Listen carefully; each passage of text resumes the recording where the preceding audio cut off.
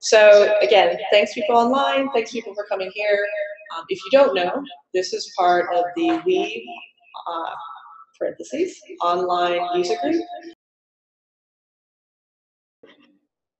And I'm muting myself, and now folks online should be able to hear me. Yes. Awesome. So I could kind of like rephrase what I just said for the last 5 minutes. So maybe let me do that. Hope folks in the room are okay with that. Just want to be inclusive again. So what I was just saying, telling the folks in the room is like, so this is kind of like a talk that gives an update on a previous talk where we already showed how you can use Weavescope to visualize Cloud Foundry.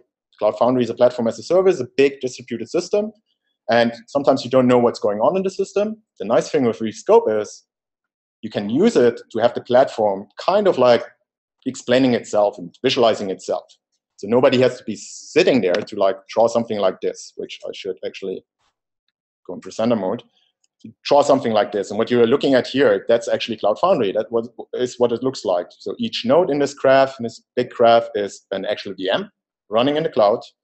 And the edges between them are network connections, like active network connections, traffic between those VMs. So that's great. And I told the folks in the room that this was already working. So what am I going to talk about today? Well, today is all about how to make it easier to deploy this thing.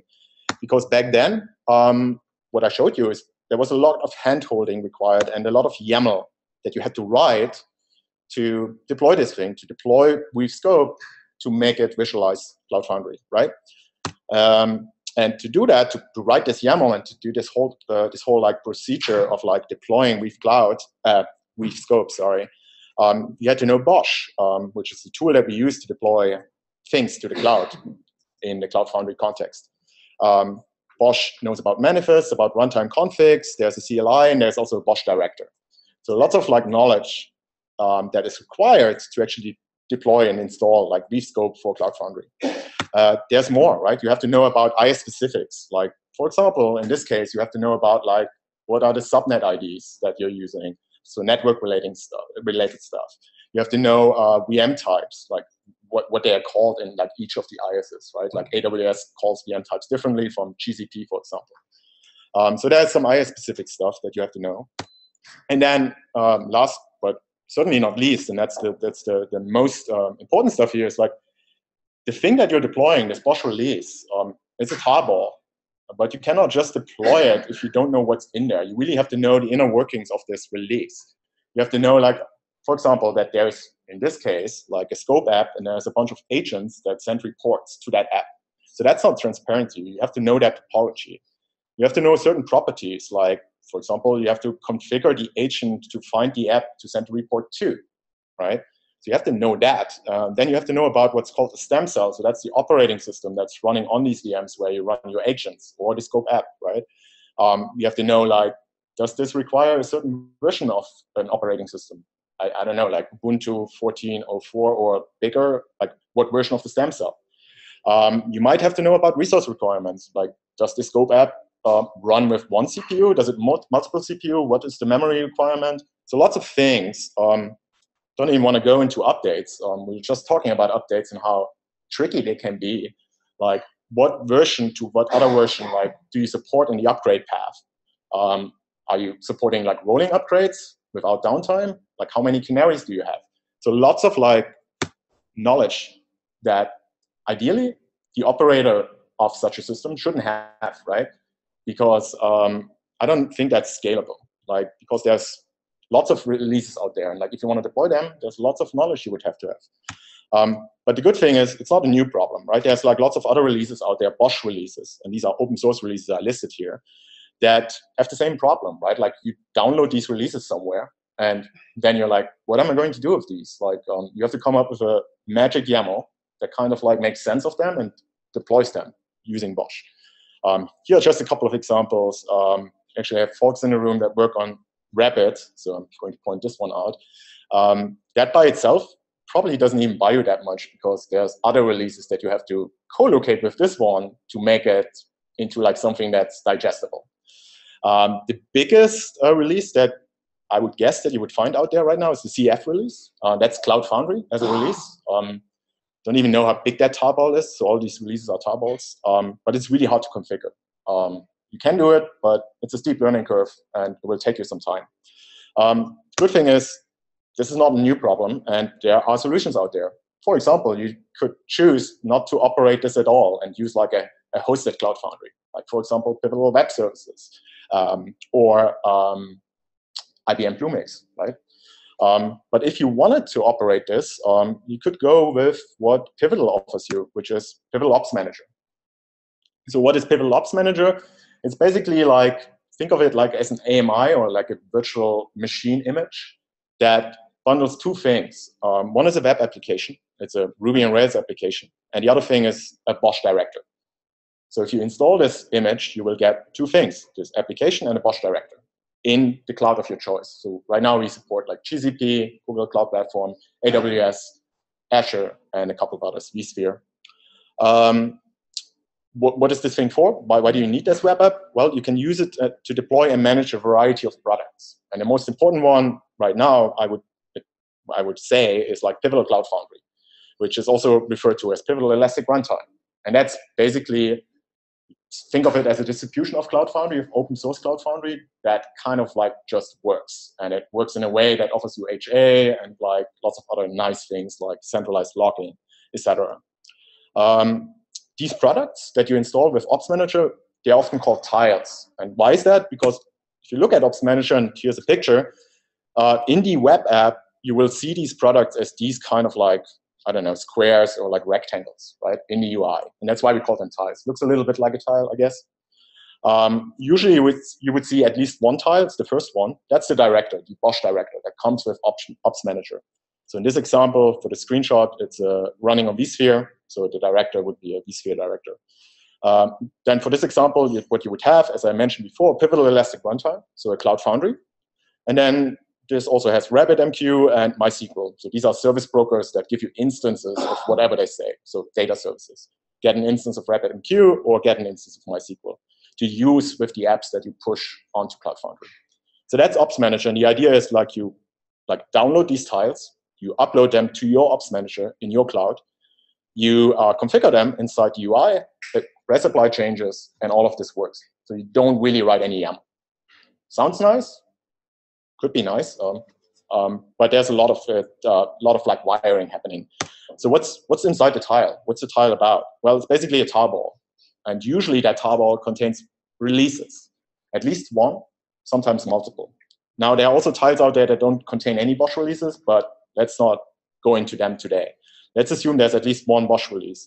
Then there's a Bosch manifest template, and this is important that this is a template. This is not like a pre-made manifest that is static. So this is a manifest that has certain placeholders in it, which are used for like configurable properties. And these properties, you can configure them in that UI, in that Rails app. And to do that, the tarball, the tile, actually has a definition for these UI elements in it. So it's another YAML file, basically. But you, as a user, wouldn't see it, right? The idea is that you go to network.pivotal.io, you download Ops Manager, and then you also download the tiles there. Think of it like kind of like as the Pivotal Cloud Foundry App Store, so to say. You download all that stuff there, you install it, and you should be good to go. Now, back to WeScope and Weaveworks and what this talk is really about. Luke and I think I mentioned that before, I'm not sure if folks online got it. Luke used to work at Weaveworks, and him and me, we worked on like a tile for Weaveworks. So a tile that kind of like wraps up scope, but also another piece, which I will get into a little bit, and makes it easy to install. Please? Yeah.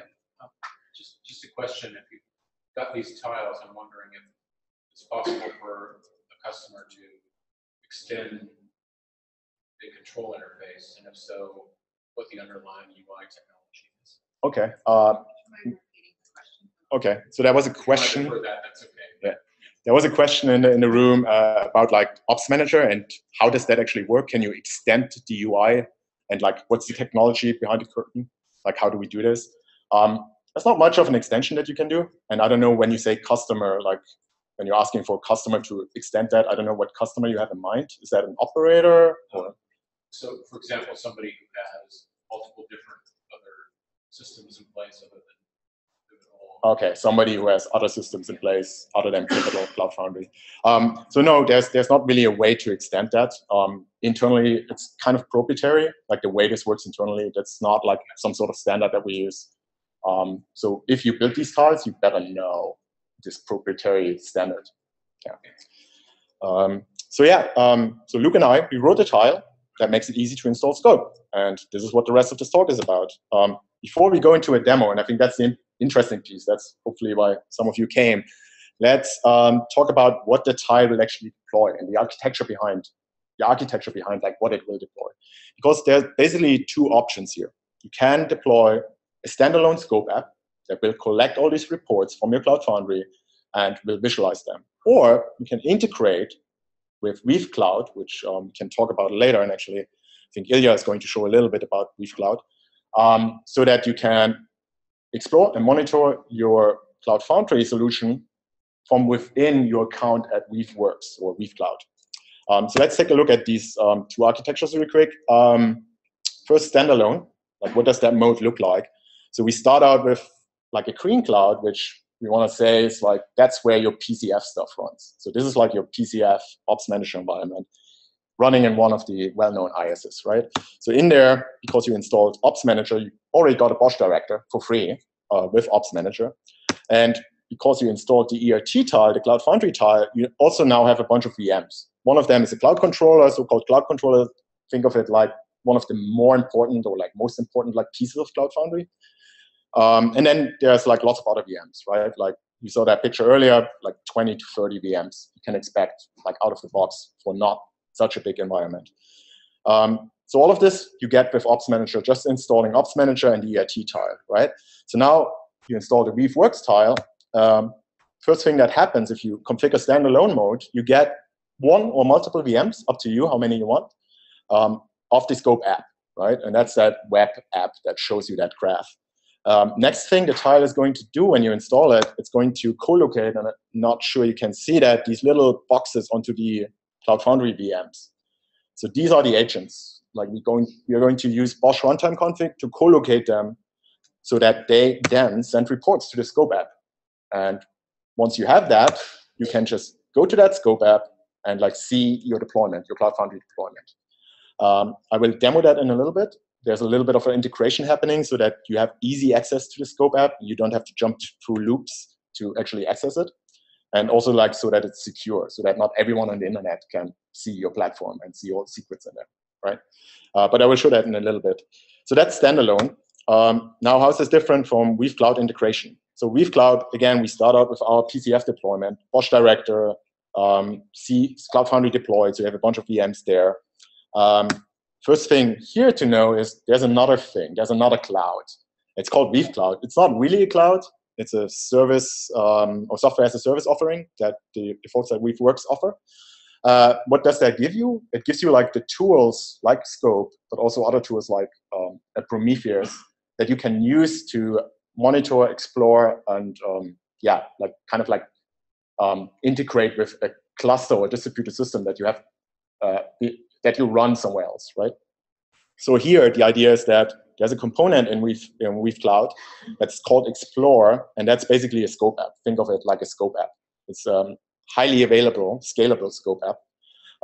It also has like one nice feature I will refer to Ilya. I think he's talking about that later, called time travel. You don't get it with the standalone app right now, but you get it if you integrate with Weaveworks, with the Weave Cloud. Okay, so the idea here is that you would use that offering, their offering, and you would log into your Weave Cloud account, and you would see your PCF deployment in there, right? So how do we get that working? Well, same thing, right? Like we're going to co-locate, the tile is going to co-locate the agents onto all of our VMs over on the left side. But instead of like also deploying a scope app in that green cloud, we're just like configuring the agent so that the agent sends reports straight to Weave Cloud, right? You use that, you do that with like a service token, but I can show you that later. So at this point, you will be able to see, like in Weave Cloud, your CF deployment, which runs somewhere completely different, which is quite nice. Now, one more thing for like the Weave Cloud integration, which makes it different from the standalone option. There's another component think out of like 3 or 4 components inside Weave Cloud. It's called Monitor. And what that is basically a highly available Prometheus deployment. I think you call it Cortex. So it's scalable, highly available, and like you don't have to set up anything. It just runs there. And you can use that to actually monitor whatever you are monitoring, right? Like your Kubernetes cluster, or in this case, Cloud Foundry. And this talks more about like metrics and actually querying metrics, because that's what this allows you, is like writing queries ad hoc, like using PromQL. And I will show you that in a little bit. So Luke and I thought, like, how hard would it be to actually get Cloud Foundry and Bosch metrics over to the right side into Weave Cloud? Turns out it's not that hard. All the Tile had to do is like spin up a Prometheus instance inside the Green Cloud on the left side, inside our PCF environment. Have that Prometheus instance scrape 2 APIs. One is the Bosch Director API, so we know what kind of deployments are in that cloud, how are the Bosch workers looking like, kind of monitoring like the underlying Bosch layer. And then also we are going to scrape the Cloud Controller API to learn more about what's going on inside Cloud Foundry. How many apps do we have deployed? Like, are there any errors in the apps and that kind of stuff? What's the workload? And then once this VM, this Prometheus VM, scraped all of this, it's going to send it straight into Weave Cloud. So it's kind of like just a forwarder, so to say. And then you should be able to see the metrics in there. And that's what the demo is about. So how am I doing in terms of time? I'm okay? Cool. So let me show a little bit of a demo. So what are we looking at here? Let me just minimize this, get most of the stuff out of the way. Can I move this? Yeah. Cool. So here we are looking at one Ops Manager environment. So that's the first one. I'm going to have 3 tonight. This is the first one. It's called Jive. Somebody came up with that. I already imported the Weaveworks tile into this. It's actually quite easy. Like if you look at my, I'm sure you can see that. If you look at my screen here, this is a local folder, and in there I have a Weave Cloud 001 alpha 1.pivotal file, and that's that tarball I was mentioning. That's the tile. I actually built that locally here. In the future, hopefully you will be able to download this from PivNet at some point. So you upload this thing, it's very easy. You just like drag it over here, drop it in there, and then it will upload. Right now, this thing is 900 megs, roughly, because there's lots of releases in there. So I wanted to spare you that upload time. Instead, I already imported it. Once it's imported, you will see this on the left side here. You can click the little plus sign. Did I click it? And then you wait for just a few seconds. And there it is. I actually clicked it twice. That's why there's an error message. It said like it was already there. Sorry for that. Also to explain to people online, it looks like you're sharing just your browser instead of your desktop, so they didn't see your little window. So just say you sorry. drag a file. Yeah, sorry for that. Yes, I'm only sharing my browser right now. You should have remembered. I should probably switch that because I'm going to share more in a little bit. So hopefully now you see my desktop. I will show you the local file, which was this one. All I did was throw this over here, basically.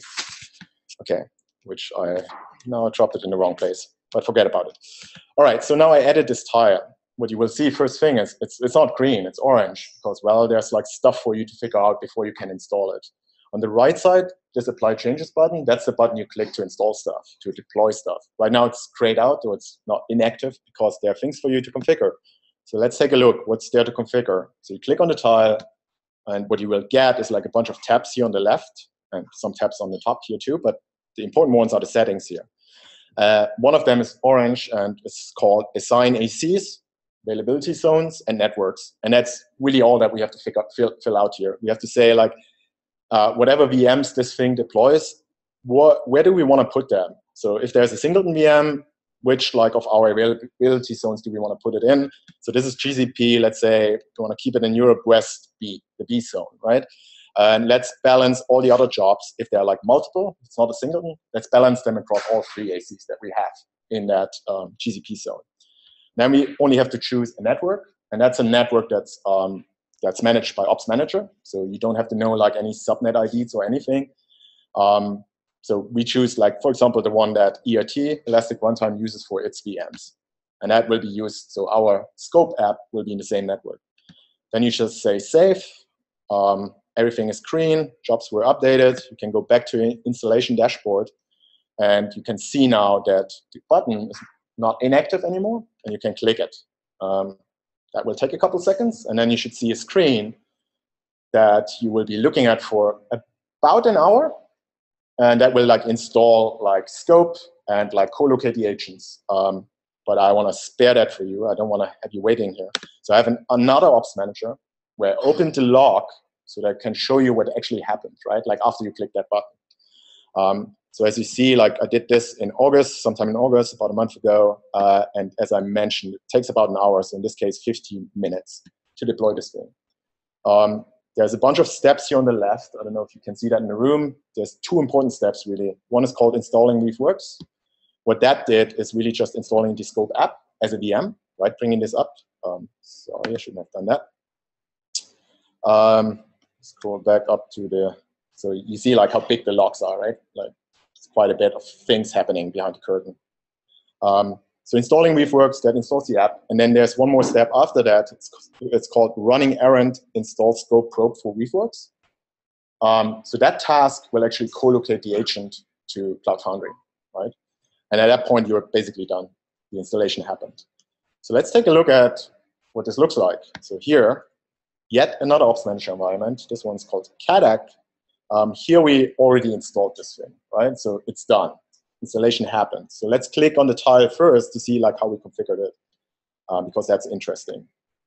Click on it, wait a little bit. So that's that networking thing that you already saw. That's not super interesting. The interesting tab here is called Weave Cloud on the left. There's only one box in there, and that's called Weave Cloud Service Token. As you see, for this service, for this Ops Manager environment, that's left empty. What that means is we are not going to export or send any reports or metrics to Weave Cloud. So this is a standalone mode. And in fact, if you go to the resource config, yet another tab where you can configure how many VMs you want to have of each type, you will see that we will have one Weave Scope app here. So one VM, that's the little one here, and that's the default setting. And then this Prometheus forwarder that I mentioned earlier, we scaled it down to 0 because in this case, we don't need it. Because we don't have a service token, there's no metrics to be sent anywhere.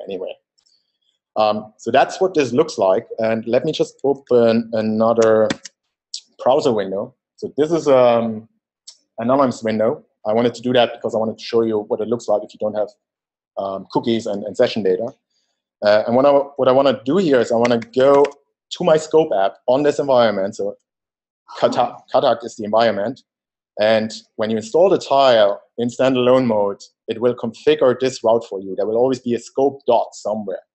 And that somewhere is the system domain of this Ops Manager environment. So that was already given. So we, basically, the tile registered this route for you. Once you open that, what should have happened is you should have logged into this. Let me just see if I'm actually having another, yeah, so I had this window already open, so that was session data. Let me do this again. So I'm going to open another anonymous browser here. I'm going to the scope CADAC again.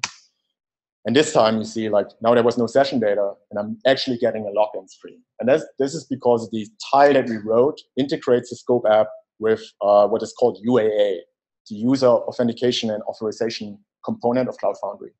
So now here you have to actually log in because you really don't want this to be public necessarily, right? Because people could get information that is kind of sensitive, like what apps have you running, what does the platform look like? So let's log in. I don't remember the passwords, but we should be able to find it real quick. If we go CADAC CF admin, and that already tells you that you have to be a certain admin to actually access that.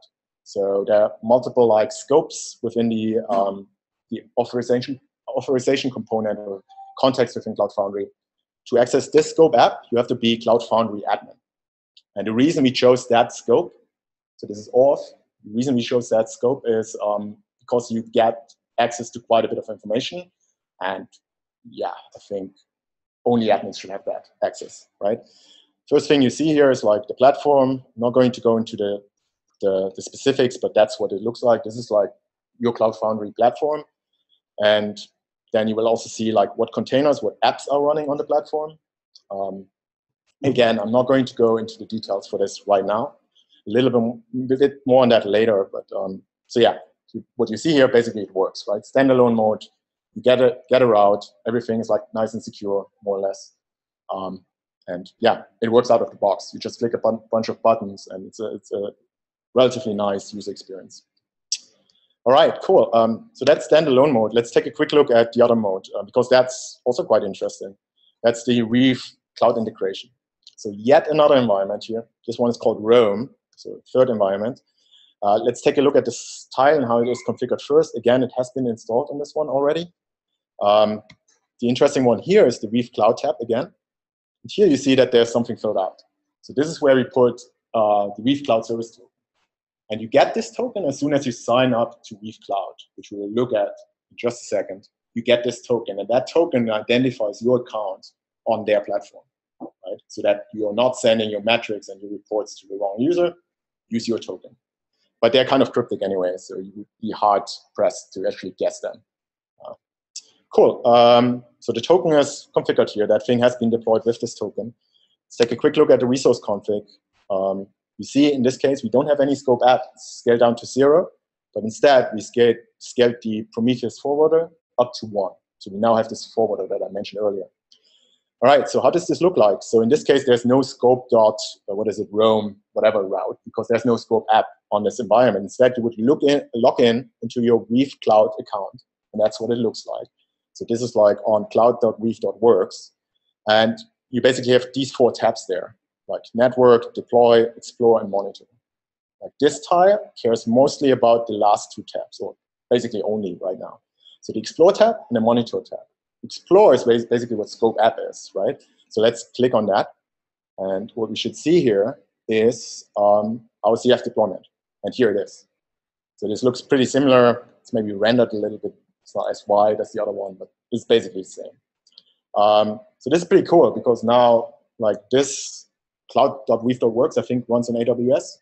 But what we see here is a GCP environment. And the cool thing that I can show you, like if you click onto one of their nodes, you see like this node, it's an etcd TLS server, apparently, that's what it's called. It talks to a couple of other etcd TLS servers and a couple more components, a console server, amongst others. So that's what you see here, and you can do this cool thing where you click a button, and all of a sudden, I'm not sure you can see that, let me just make this bigger. You're like on this machine. So you use like a scope app that runs in their cloud in AWS, and you have remote access to a VM that runs in GCP, and all of that works without any crazy network tunneling. That's the power of WebSockets, actually. That's how it's implemented. And just to prove you that this is actually true, you can use like Monet Summary, for example. Everyone who knows Bosch knows Monet. And we see that, yeah, this is actually a TLS server. It has a console agent. That's probably the one that talks to the server, by the way. It runs a couple of other things, amongst others, the scope probe, which is the scope agent. That's the one that actually opens up this tunnel for us, this WebSocket. So yeah, that's like the Explore tab. And while we are in the Explore tab, let me show you one more thing, because that also changed since the last time I showed this stuff. So this is the platform. These are the hosts, the VMs, right, that make up the platform. Let's look at the containers. When we say containers in Cloud Foundry land, what this really means is like these are apps that have been pushed to the platform, right? And they show up here also as nodes. So last time what you saw is like lots of like nodes, but they weren't connected. Now you see like some of these nodes are actually connected. So what we're showing here is like actually container networking, which was a feature that was introduced to Pivotal Cloud Foundry with the last version officially. So now containers can talk to each other directly. Before that, they would have to go out to the internet and go through what's called the Cloud Foundry router. But now we see these connections here, and Scope is perfectly able to like show them. And just to prove you that, like I have a little like what tries to like resemble some sort of microservice app here. We have a backend service, I have a proxy, and I have a registry. I don't know if you can see that. Let me see if I can zoom in here.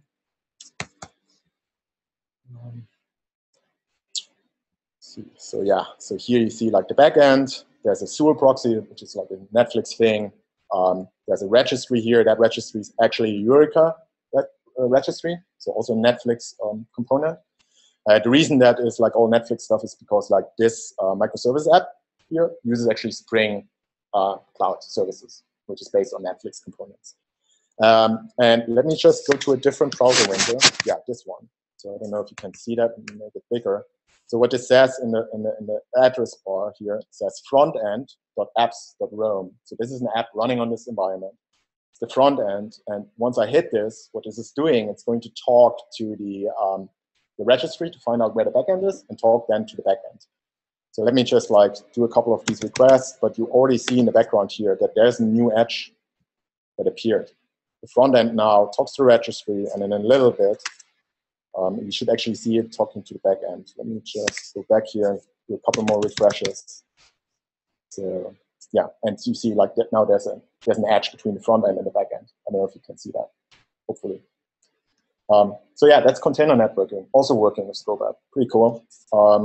This is really nice. Like, let's say you have like a very complicated microservice app to actually show like topology behind it. What else is there to show? Yeah, please.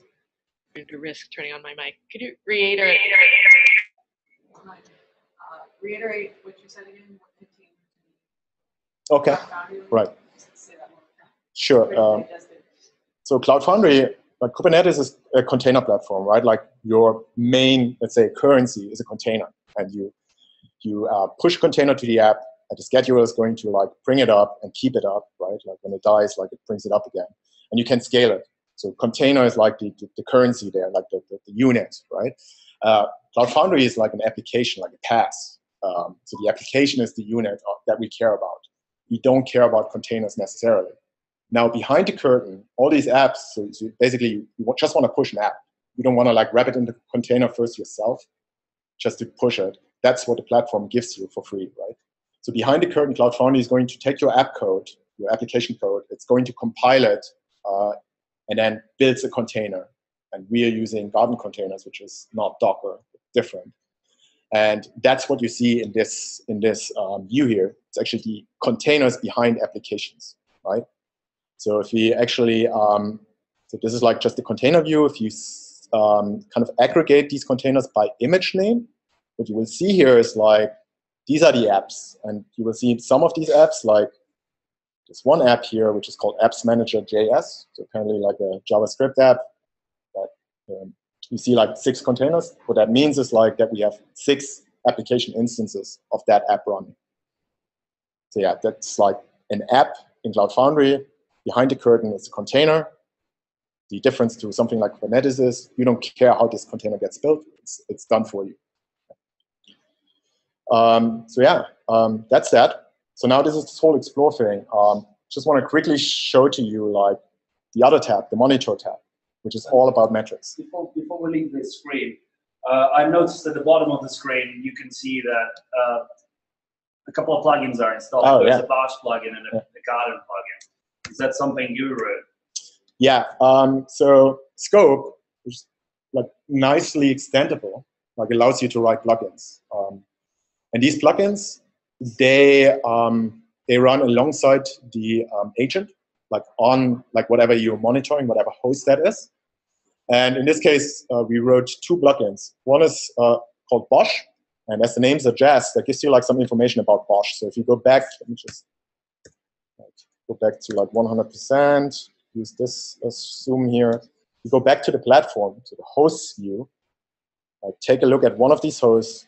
Let's go to this one, Doppler. It's called Doppler. You see some statistics here. You get that out of the box with Scope. What you don't get out of the box, here's some networking you get out of the box, processes. But down here, you see some additional data. This is like Bosch data that tells you a little bit more like, what's this job about? Like this job is part of a deployment, a Bosch deployment called CF, some unique identifier. It has index 0, so if there are multiple of these VMs, you would see different indexes. There's certain Bosch networking settings. So that's what this plugin, this Bosch plugin gives you. It extracts information from the VM, it presents them in the Scope app about Bosch, right? The other plugin we have, and for that one, we should take a look at one specific node in here, which is called the cell. So to find that node, we could look, or we use actually the search in here. So let's use the search, and maybe go over to table so we see it easier. So this is like the non-graph view, it's a table view. So here's the Tiego cell. That's what this thing is called. And that's a VM where we run these containers on. So that's like the host for the containers. So let's take a look at that. So again, like you get like all the vitals for free, like a little bit of information about the operating system on this VM, inbound, outbound connections. But what's new here and what's specific about this VM, it's this containers view. And I don't know if you can see that. Let me try to make it bigger. It's called containers here, right? And you see containers that kind of resemble app names. And that's what the Garden plugin gives us. Like the Garden plugin runs on this VM. It queries the Garden API to find out what containers are running on this node and what's specific about them. So if you now click on the container, you will see some information about that particular container. Some vitals again, a little bit of information about the networking, what IP, host IP, container IP. A little bit more about like Cloud Foundry specific things, like what app does this container belong to. So unfortunately here you get only the app GUID, not the name, and other stuff. So that's what these plugins are about. Yeah. So yeah, I mean, just wanted to hear about your experience implementing these plugins. Did it take you long to implement this? So when we implemented them, that was like end of last year now. That was like during the hack day. Okay.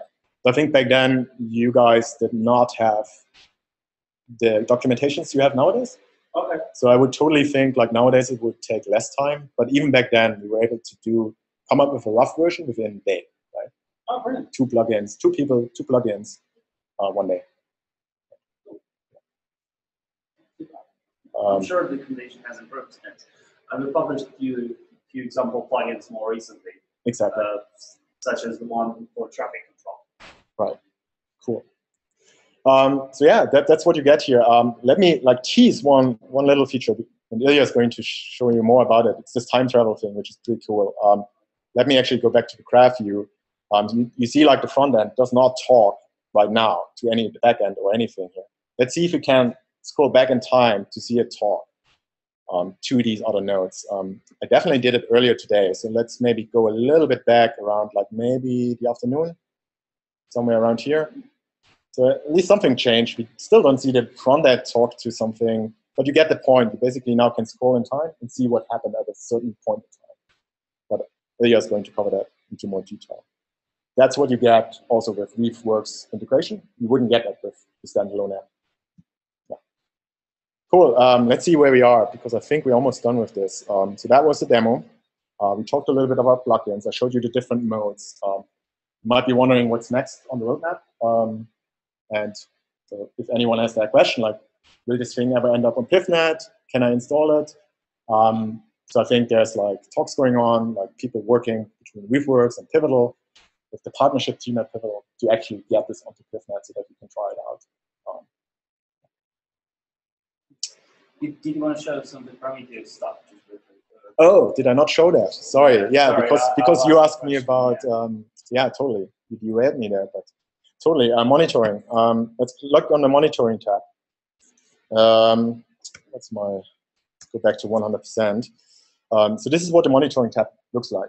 It's not that exciting when you first go into it, right? Like you see like a little box here where you can apparently like type some sort of queries. PromQL is a standard that comes, like if you know Prometheus, you might know that query language. This allows you to actually do like queries across your metrics, the metrics that are stored within Prometheus. Now you can create so-called notebooks where you like have a compilation of like queries that you wrote before, and actually created 2 here. Like one is Cloud Foundry. So what you see here is like just a number of app instances. So I haven't changed that in a while. Maybe we can go back a little bit. At some point today, I scaled some apps. I don't know how far I can go back. Can you show that as a table? I can click on the spark lines. Yeah.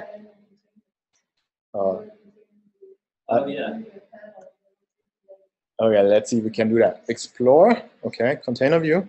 And what do I do? Okay.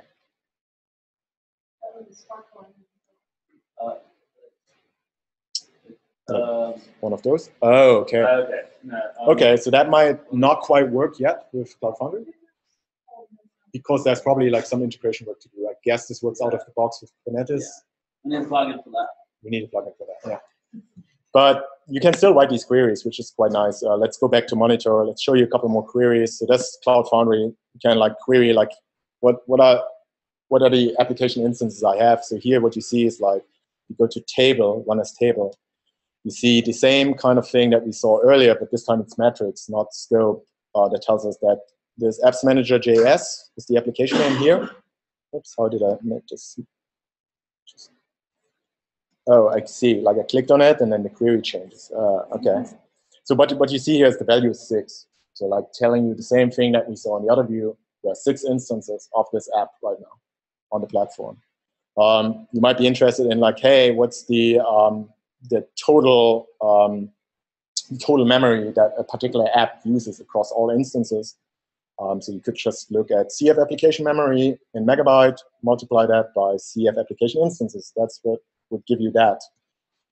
So here you see like the one that uses the most, which is 2 gigs, is actually this Pivotal Account app, which comes out of the box. Interestingly enough, I think that only has 1 instance, but it uses quite a bit of memory. Maybe there are 2 instances. So it uses actually more than what Apps Manager uses across like 6 instances. Quite interesting. Doesn't make sense. That's a JavaScript app. It probably does most of the processing on the client side. So yeah, this is like CF-related metrics. And then there's another notebook here called Bosch that tells you a bit more about the platform, Bosch. So what is the first one here that and honestly, I created them randomly, right? Like I'm not operating any of these platforms, so I don't really know what to look for right now. I would have to dig a little bit deeper, so I just created some random queries. So here, what I do, I want to see like what's the total CPU that's being used by Bosch job name. So which Bosch job uses what CPU time, right? So I'm summing up user and system CPU, and I group it by the Bosch job name. So you see that this query language gives you like some grouping, like aggregation and that kind of stuff. What do I see here is like, you see this graph. If we look at the table, what's the big one here? It's, yeah, apparently this etcd TLS server, probably when I clicked it around in it, and I might have caused some load. But the interesting one is that the Tivo cell, and that's what I would expect, is probably usually quite high up there. So these are the VMs that we deployed with Bosch, and like how much CPU are they using right now. And there are a bunch of other, you know, like queries that I typed up here. But again, like it's really easy for you yourself to type things. This has actually like auto completion. Like if I went in here and say CF application, what do I have in there? Okay, I have like tons of like stuff. I could see like, did I have any scrape errors? Did Prometheus was Prometheus not able to like get my metrics and that kind of stuff? So yeah, that's what metrics looks like. And again, the point here is that you're querying this stuff in a different environment than from where this actually comes. It's quite cool. All right, I feel like I've talked a lot and I went way over time, but I'm sorry. If you're interested in looking at this tile at all, here's a Git repo, Weaveworks experiments with a dash pweave, that will show you what this tile looks like behind the curtain. It's basically a lot of YAML. There's some instructions in there how to build it. You can use Docker to build it. It's quite easy. And then you should be able to use it. But again, like the typical warning, like this is not yet production quality. So please don't go out, install that at any like production environment where you really care about like security and privacy and that kind of stuff. Thank you.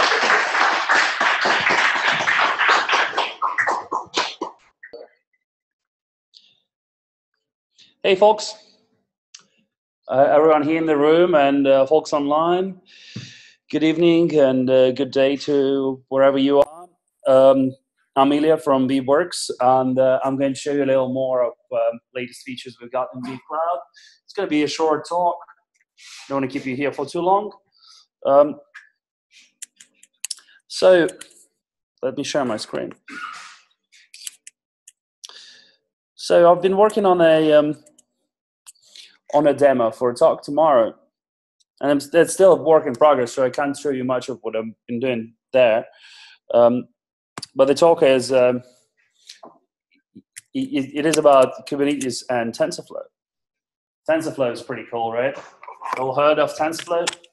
It's a machine intelligence framework from Google, just as hard as Kubernetes.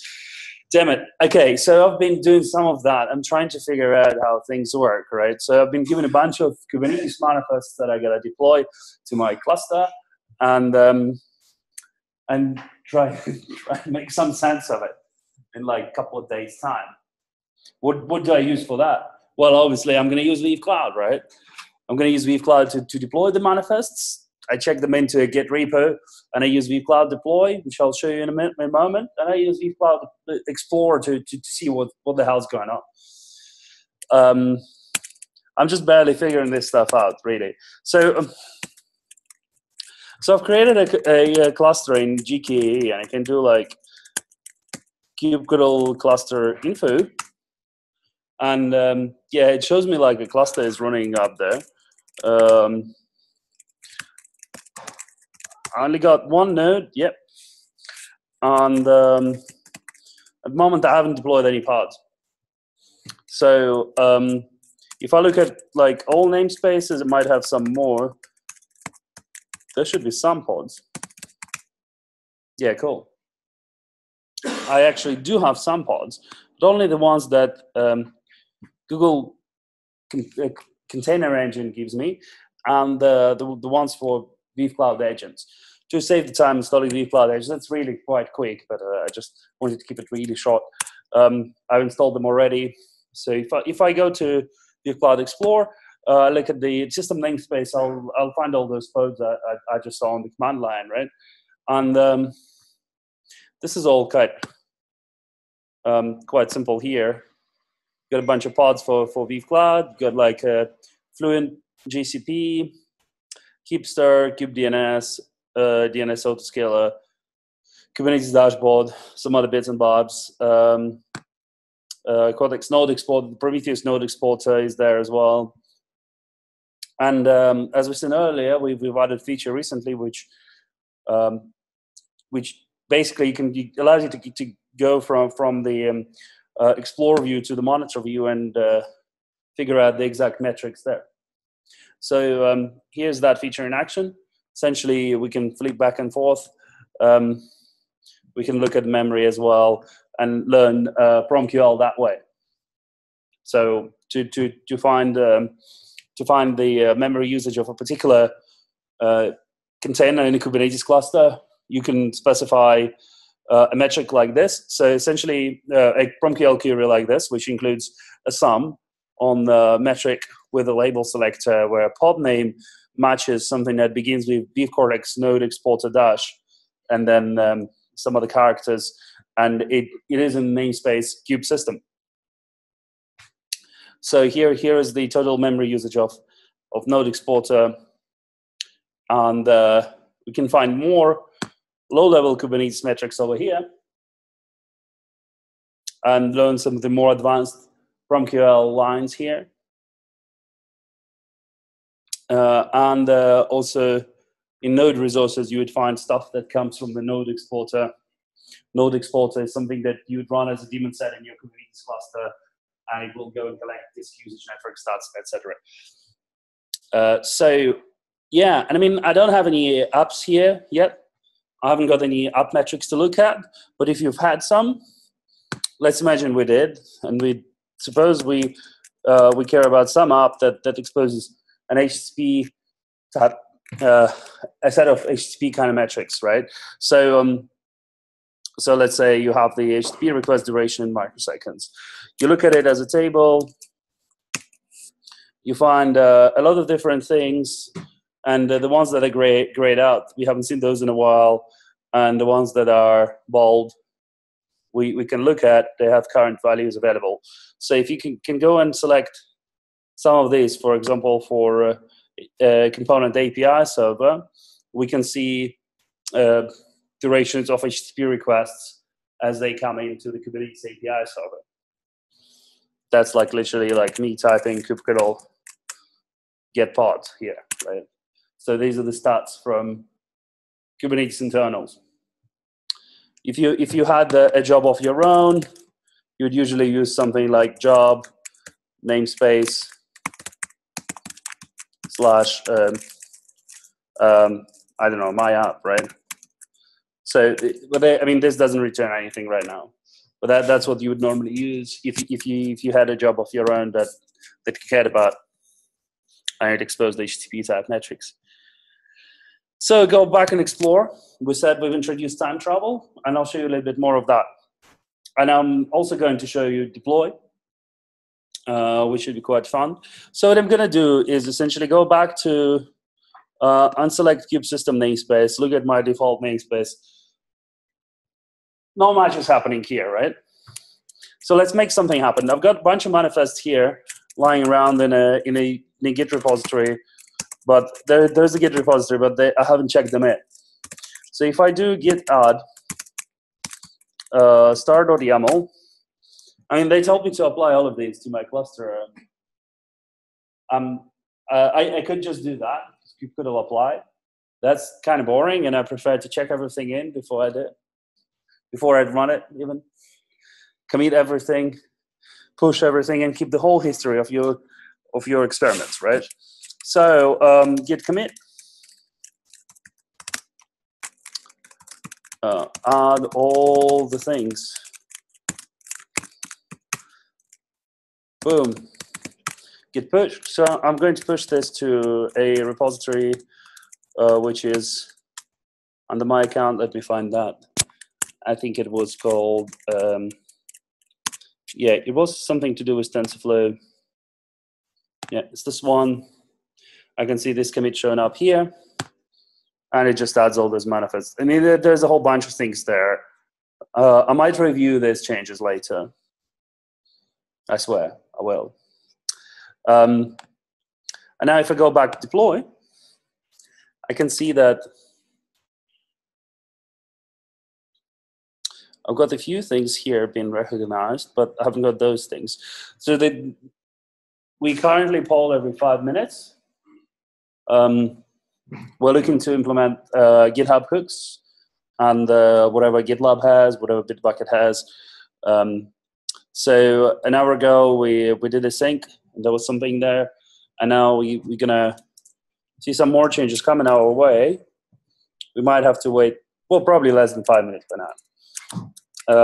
In the meantime, I can go to Explore, find go to Kube System, find the deploy pod, the deploy agent. It's called Flux. It maps to an open source project. So you'd find it here. And if you jump into not the memcache DE, but the Pivotal Cloud agent pod, you should see the logs. So it looks like it started applying these things. If I go back to deploy,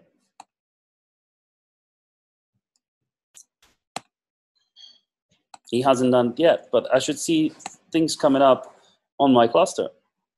So if I disable the kube system namespace, and I look at pods, okay, that was too soon. Okay. So we can wait a little longer. In the meantime, I could take some questions if people have some questions. Do people online have questions? Okay. This will be recorded. They can watch it later. Folks in the room have any questions? What we've seen so far?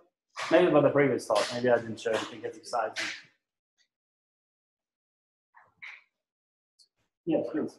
So if, again, similar questions before. If I want to manage applications sort of running in the same environment, would I use these capabilities to extend them, plug them into this framework management, extend the frameworks? Okay. I'm sorry, you'll have to repeat the questions to your laptop mic. Right. I think that this is a more general question about what Weaveworks is really, right? So let me go back and try and explain it a little better. So what Weaveworks is a set of tools as a service with a user interface that help you operate and manage applications running in a cloud-native environment such as Cloud Foundry or Kubernetes. So you create a Cloud Foundry cluster, as we saw earlier, or a Kubernetes cluster, and you deploy vCloud agents into that cluster, and then you get this UI. Essentially, all you need to do is, well, you really don't need to do anything special other than install the agents. After that, you just carry on using the platform, and you use vCloud to help you using that platform. So all you kind of really need to do is, carry on using the platform you're using, which some of the platforms will support Cloud Foundry and Kubernetes, but we also support Docker Swarm and Mesos and some of the other container orchestrators. Did that answer the question? Yeah. Cool. All right, great. So, and as we saw earlier, you can provide extra integrations like the plugins we have for Cloud Foundry, and you could potentially create some Prometheus exporters, which is a whole different topic. So if you had some custom metrics from a whole black box type system, you could write a Prometheus exporter to export those metrics into vCloud. Do you have another question over there? Cool. All right, so let's take a good look again. So this clearly must have taken us more than, yeah, we've got more pods here. Okay, so disable kube system again. Now now we definitely are looking only at kube system, delete whatever we got in search. All right, so we've got a whole bunch of things here. So we got Grafana running here, hooked up to InfluxDB. It seems I'm not sure where that is, but some of the key bits here, for example, the Selden server is kind of key part of this TensorFlow distribution I'm using. It also comes with like a few Kafka components, memcached, and Selden controller, Redis, MySQL, etc. But looking at these, we can see rather verbose names here, right? So if we go to controllers instead, we will see shorter names which manage of controllers which manage multiple pods on Kubernetes. Similarly, like what we saw for Cloud Foundry. Cool. So, and now we saw these things come up in the background. Perhaps we could consider looking at what that process involved. If I go back to just at the start of the meetup, I've had nothing here. And then, yeah, I had nothing until I started my talk. It's only more recently that I started seeing some stuff here. And then, yeah, I can essentially move. No, this is. So let's go back to live. I'm just going to go time travel again and just move the. I can edit the box here, actually. So 1912. Let's look at 1905. Oh, nothing at that time.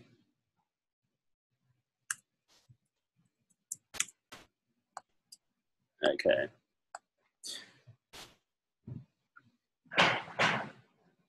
Well, this is really a kind of big feature we just released. I'd like to have a look at with a real use case. This is just me testing the system for a meetup tomorrow. I'll have to do something about it. I'll have to make it a little bit slower too. We may do with the way we do something. Essentially, we can go back and see that there was nothing in the system, but we could also just at just before. Well, actually, at 6 o'clock, I had some stuff running. And then later, I've deleted all of those things. But if I do go back to sometime earlier, I can observe various changes going on. Like a while ago, there was nothing again. So clearly, somebody has been deploying things to this faster, making them and deploying them again. And some of that history is surfaced and deployed. If I refresh this,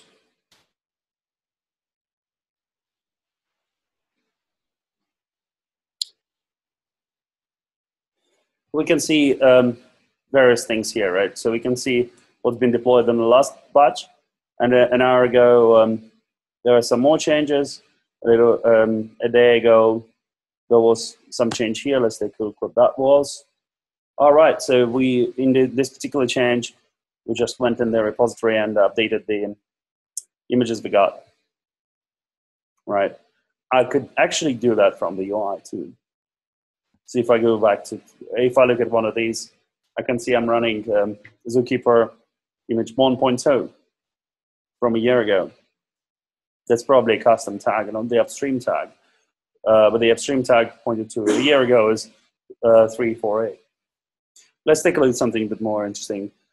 Maybe Southern Server has seen a lot of changes. Yeah, so here I can see all the tags that there are in the registry, which in this case is Docker.io, Docker Hub, default registry for most Docker installations. We can see all the image tags there are for Southern Server. And you could go and deploy any of these if I'd like. And if I do that, well, if I click on this, here's the information what would happen. So this service, the manifest for these particular services won't be touched, but only the won't be affected, but only the default Southern Server will be affected. That means the deployment named Southern Server that leaves in default namespace. And this particular change would just update the image tag. Anyway, yes, Tama. Yes, well, we are over time. Okay, well, thanks everyone. So thank you. So if this is your first time joining a Weave group, then please, I think if you come just through Meetup, you're not on our email list, so you are welcome to just email me directly. When the marketing folks send stuff out from community, it all comes from me anyway, so you will get my email address. But please contact us, and otherwise, if you haven't already joined our community Slack channel, this is the way that you can invite yourself. And this is the Weave user group, as I mentioned. So if you haven't joined yet, if you found out about us through different means, then please join us on the Meetup group. So we have the online Meetup group, which is this one, and then we have a few for different cities, for London, San Francisco, Bay Area, New York, and Berlin, which is where we have our primary locations. So thanks again for coming, and thanks to our speakers. Applause. And thank you for hang out and ask us questions. So thanks again. Bye-bye.